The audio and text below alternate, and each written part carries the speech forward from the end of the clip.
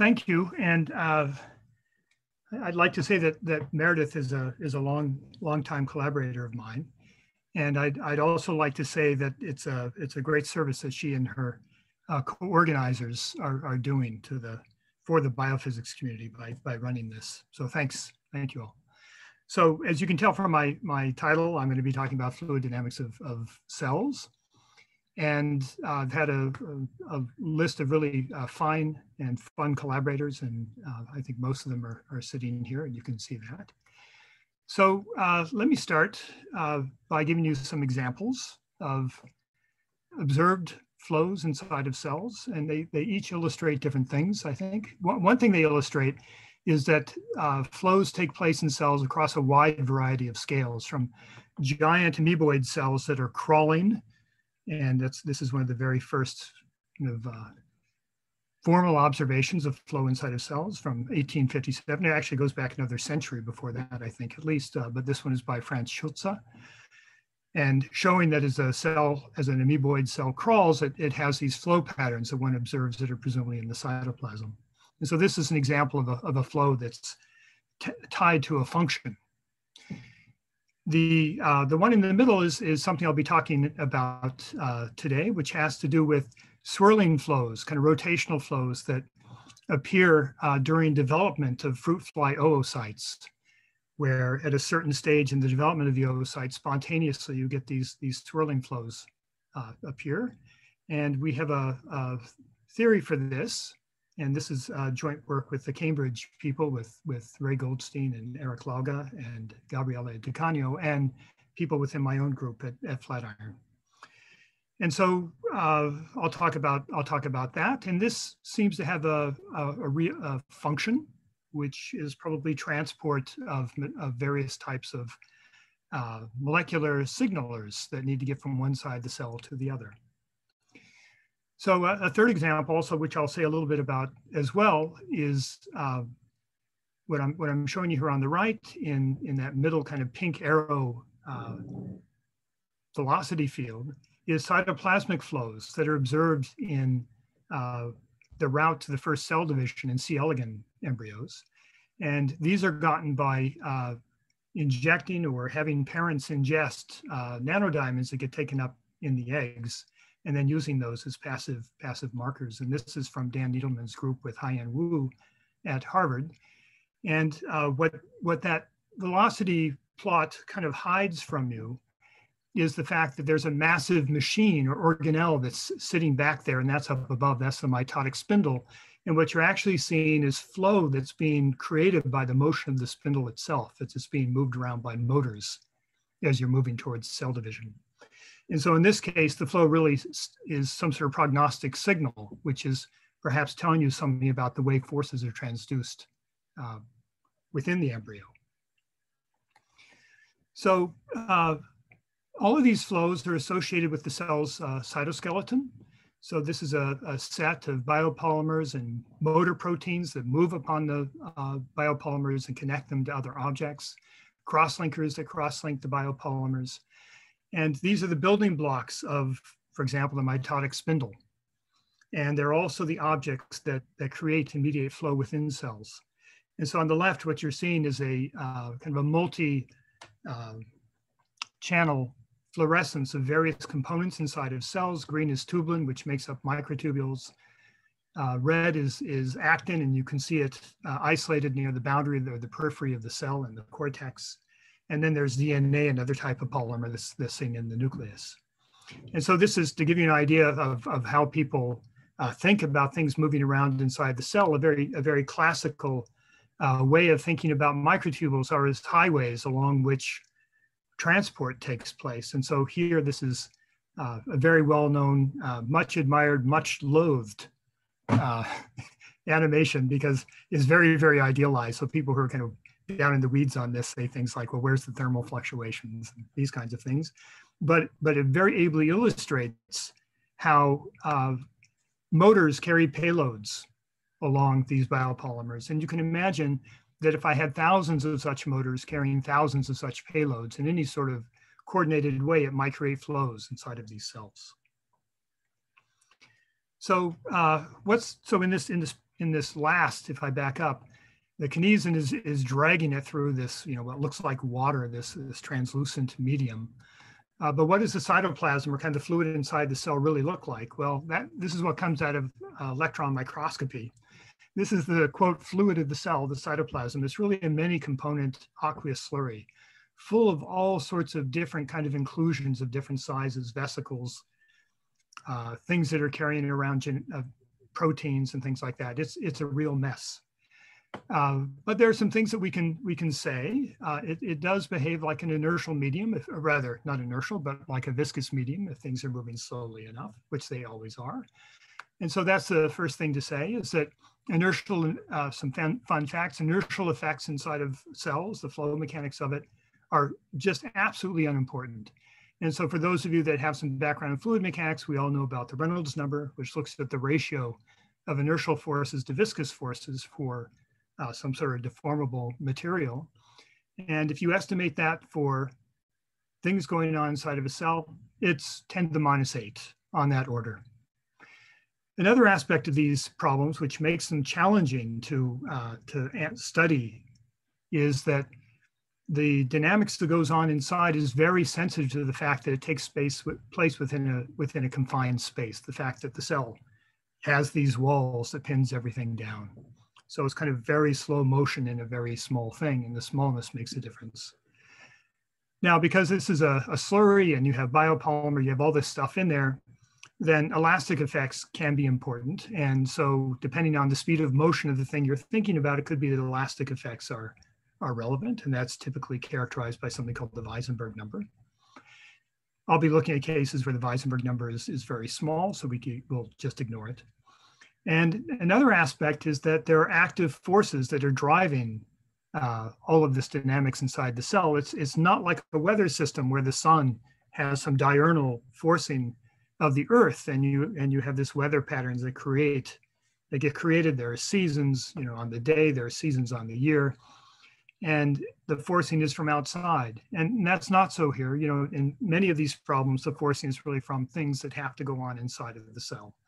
So there are active forces from motor proteins moving on things, moving things around, things polymerizing. And so another aspect of it is that forces inside the cell are often associated with what you would call a force dipole. Namely, something has to hold on to something to push on something else. So you have equal and opposite forces all over the place. It makes it kind of an interesting mechanics problem. So there's many levels at which you might think about modeling these systems. And I'm going to talk briefly about two classes of continuum models. It's often hard to do anything other than a continuum model because it's very, very complex. So you'd like to simplify it by considering it as a continuous medium. And so one version of that is to consider the cytoplasm as a confined Newtonian fluid, a very viscous fluid, and so governed by the incompressible Stokes equation. And we're going to think of that Newtonian fluid as being filled with stuff. And so if you look at these two pictures over here, these are from different kind of takes on things going on inside of a cell. This is from work from Rosanna Zia at Stanford, thinking of the cell just filled with objects that are banging around because of thermal fluctuations in a fluid. Well, in the case at the right, this is some earlier work within my own group, where we're thinking about microtubules attached to payloads. And so you have this kind of geometrically very complex fluid mechanics problem you have to solve. And in these cases, you're really driven by boundary conditions on the immersed objects, or in the case of the top one, also thermal fluctuations. And there's a whole set of methods that have been developed by applied mathematicians and numerical analysts and engineers, including boundary integral methods, Stokesian dynamics, immersed boundary methods, and so on. So another type of model is similar, but it's one that really looks from a slightly greater distance, where you're thinking of it instead as a coarse-grained Stokes equation, where we have some sort of forcing that we've derived through some sort of coarse-graining method, where all this stuff is giving you a force, which is driving the flow. And so this is really right here, F equals ma. And so then I have a divergence-free Stokes equation, again, with some right-hand side, which is all the stuff pushing on the fluid. And then that stuff pushing on the fluid may have its own dynamics. And so on the right is a little schematic from work of our own recently in thinking about some of these Drosophila oocyte problems as basically beds of continuous microtubules that are all aligned with each other with motors moving on them, but we think of it as kind of a multi-component material, and we derive equations that reflect that. So let me tell you about my favorite cytoskeletal actors. And what I'm really gonna be talking about are microtubules, which are long on the scale of these things, 5 to say 30 microns, it's long to us. Long, rather rigid microtubules, or rather rigid biopolymers. They're very thin, about 25 nanometers in diameter, but their persistence length to thermal fluctuations is well beyond the cell size. So they're quite rigid relative to thermal fluctuations. Typically, they're also very dynamic, as many of the elements of the cytoskeleton are. Things are constantly assembling and disassembling, which is kind of a very interesting feature of this. Like its other biopolymer brethren, actin, it's also polar, and there are motors that know which way to move on it. There's a plus end and a minus end, and they're also flexible. So the thing about microtubules is that given their rigidity, they are objects through which a lot of force is transduced, say from a motor onto a payload. So it might be a nuclear complex carrying genetic material, for example. And so let me just say for microtubules, here's kind of 3 ways in which you can actively transduce force, because imagine I have a microtubule that's attached to some sort of object in the cell, and you want to move a force, you want to create a force and move that object around. So here's 3 very typical ones from the interaction of microtubules with motors and payloads, and also with surfaces. One is, I told you, microtubules are constantly assembling and disassembling, and while they're assembling, they can actually, as they grow from their plus end, which say here I've abutted next to a boundary. And so as it grows, it creates a pushing force. So it can push against the boundary and in that way move a payload, this kind of green sphere down here. Another way things can be moved is that motors, molecular motors, can be attached to the boundary of the cell. And if a microtubule comes near them, the motor can attach, and being jointly attached to both the microtubule and to the boundary will pull the object towards it, the payload towards it, because it's trying to walk towards, say, the payload. And that's what a dyning actually would do, a so-called dyning motor. There's also other types of pulling forces, and this is part of the story today, which has to do with motors carrying payloads. And so if I have a motor carrying a payload, like in that movie that I showed you, to move that payload, it has to push the payload through a fluid, so there's a force on the fluid, and there must be an equal and opposite force that the motor exerts on the substrate upon which it's moving, which is the microtubule. That's really the first example I've really given of what you would call a force dipole. There's equal and opposite forces in this, in the way things move around, and you can have motors use their objects they're carrying as kind of anchors in the cytoplasm to pull payloads on microtubules around. Okay, so let me give you an example. And this is a very classical one. It's a beautiful one. And this is showing in the C. elegans embryo how arrays of microtubules, which are those green arrays that you see between these 2 red blobs in this movie, will transport those 2 red blobs, which are the male and female pronucleus, into the center of the cell so that a mitotic spindle can form. And that's the object that orchestrates the division of chromosomes. And you can divide the nuclear material and move into the very first cell division. So there it doesn't go. Let me do that again. Back up. Yeah, there's a delay here, unfortunately. So there we go. We get this rotation of this object, the formation of a mitotic spindle, the condensation of the chromosomes, and then things get pulled apart. So when I talked about having classes of models, which were the Stokes equations with immersed objects, this is an example of such a simulation. And this is from work a few years ago, led by Ehsan Naziktas, who at the time was in my group. And this is showing the instantiation of this transport mechanism, where we're assuming that microtubules are attaching to motors on the boundary, and they are causing the object to which the microtubules are attached to get moved. Now for the cell, it's very important that this object, these 2 pronuclei, get into the center of the cell and that it rotates so that the mitotic spindle is lined up with the long axis. And that is so that you can go into the first cell division in what's called proper position. And this model does that perfectly well, we show through these simulations. And this captures fluid mechanics and elasticity of microtubules and their interaction hydrodynamically with both immersed objects and with the boundary. But we can also use it to investigate other types of models. For example, when motors are carrying payloads, they will also, that are attached to microtubules, they will also cause this centering and rotation. And what we're showing here is simulating two different models of such force transduction, one from pulling of motors from the boundary and the other pulling of payloads through the cytoplasm. And you can see that at a certain stage, which I won't really go into because I don't have the time, which is called oscillation, we can use our simulations to assess what types of flow fields these different methods of force transduction give. And you can see they're very different, even though they accomplish the same thing.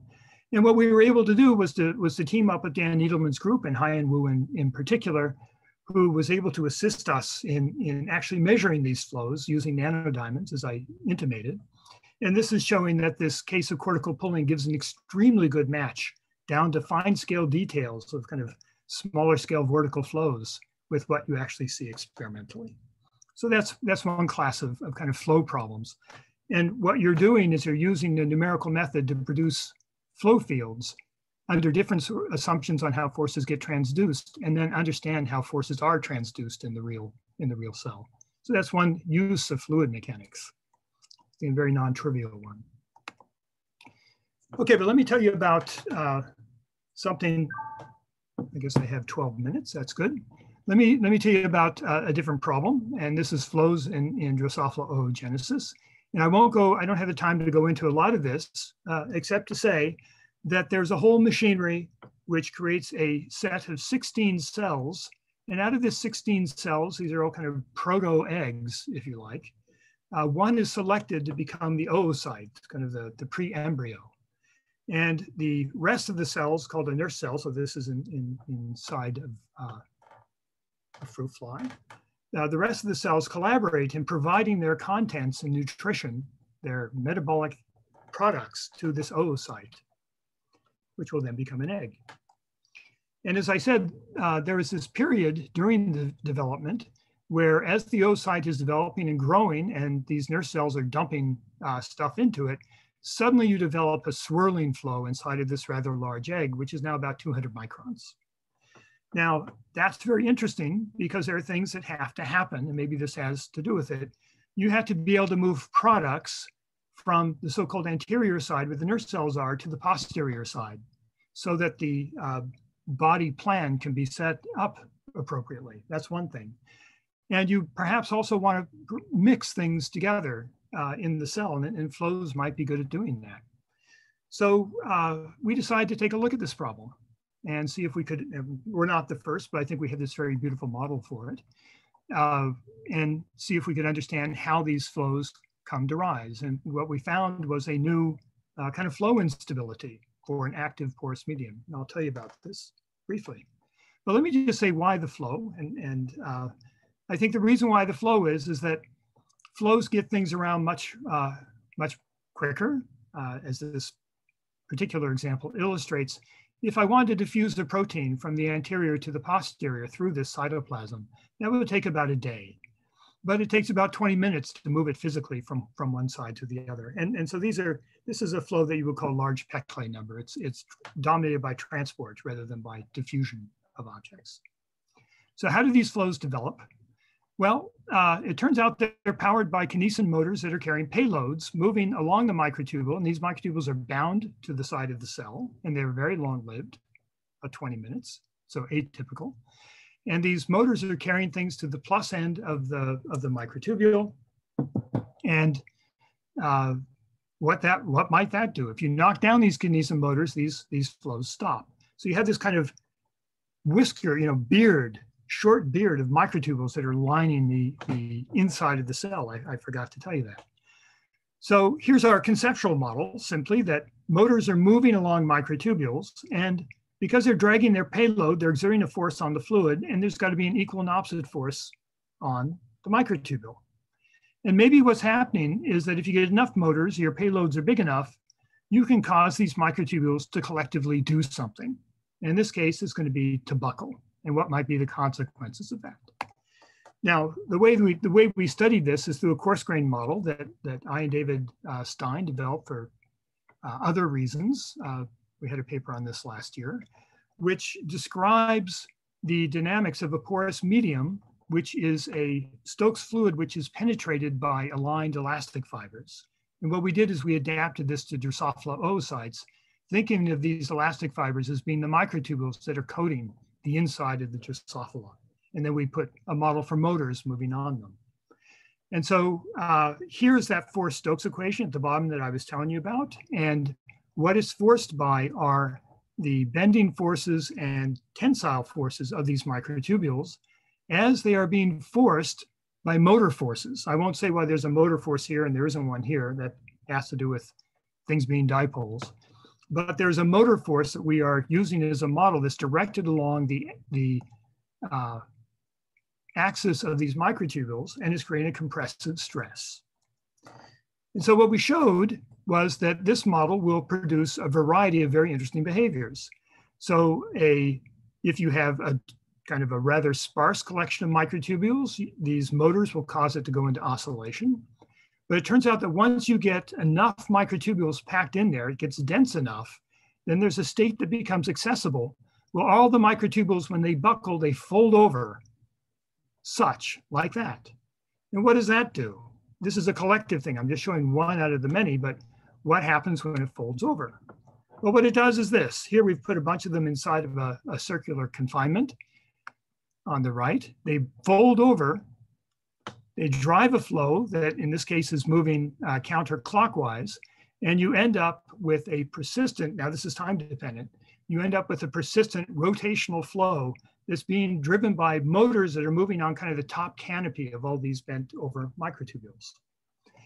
And this is the stability diagram that's associated with these types of flows, of straight microtubules under a compressive load from motors. And what it's showing you is that there's a big region as a function of microtubule density and strength of the motor where you have this swirling instability, and you only access it by having dense enough microtubules.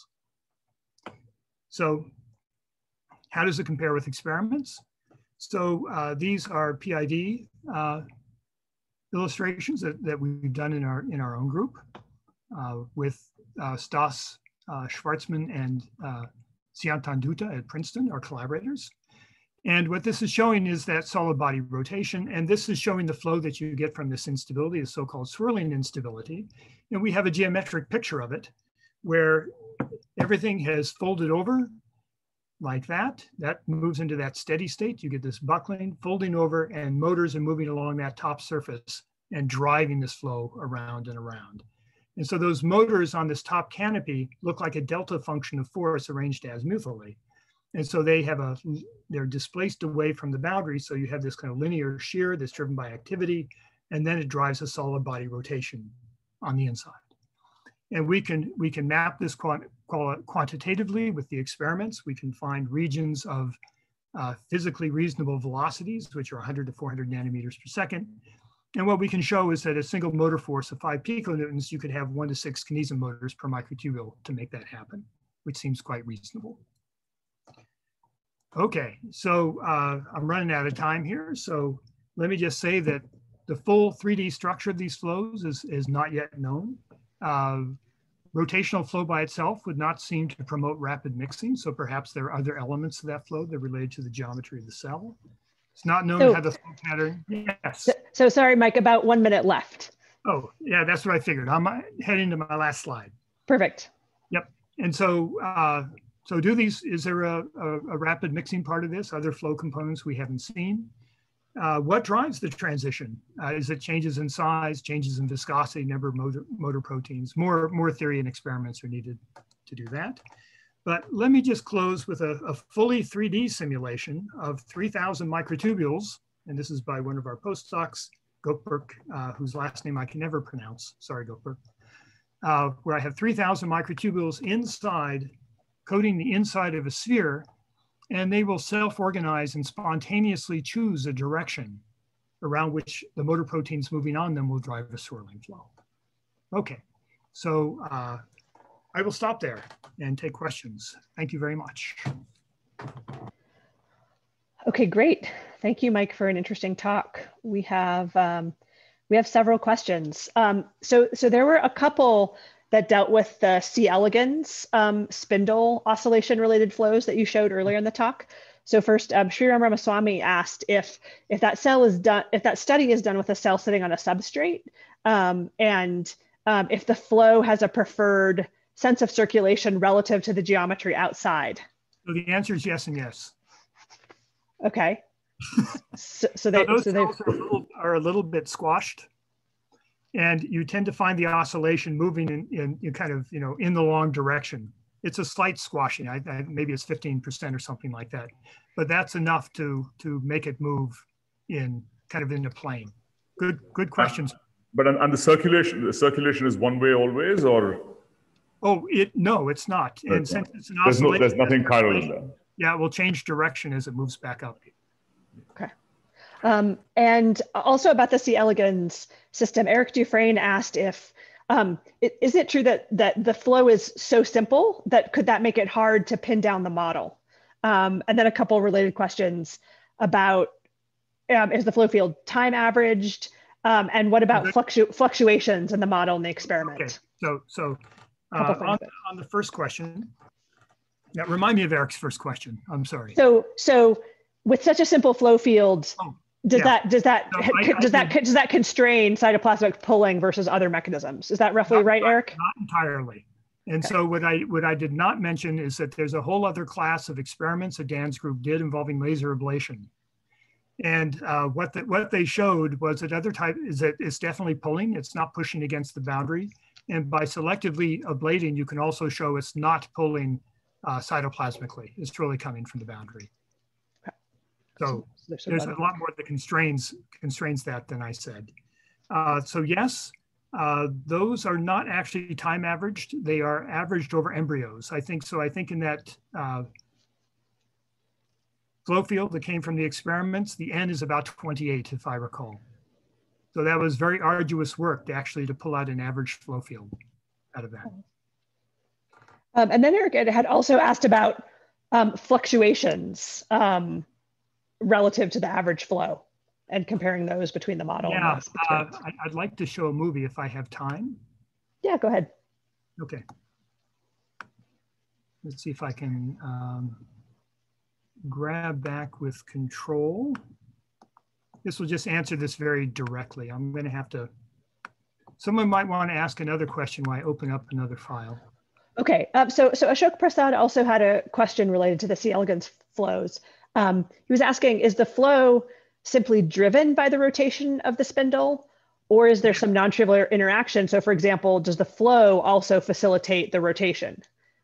That's, so the other case I was talking about, which is the cytoplasmic pulling model, that's a beautiful model put forward by Kimura and Kimura, and that we investigated in earlier numerical work. But it just doesn't, and that's where the flow actually kind of organizes the way everything happens. And so here in this case, it seems to all be coming from forces being exerted from the boundary. And so it's really just the flow is coming from the way those forces are pushing things around in the interior.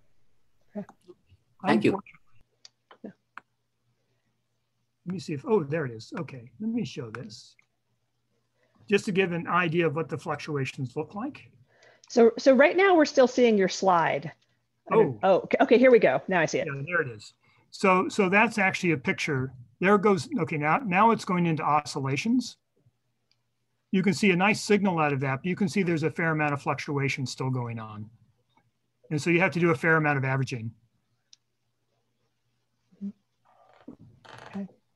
Those are passivated nanodiamonds that are being fluoresced.